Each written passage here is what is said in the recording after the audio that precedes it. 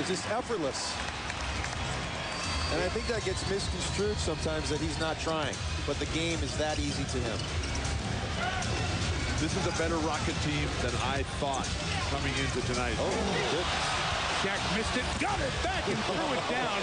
And he waves at Mutombo. Hey, it's teed up by Davy Jones, the official. Of course, that is Mutombo's signature move, the finger wave. Dikembe actually talked to David Stern, the commissioner this year, about the finger wave. And he said it's okay if you do it in the crowd, not to a player. But O'Neal, when he goes back and gives Mutombo the facial, he gives him the finger wag and gets the tee.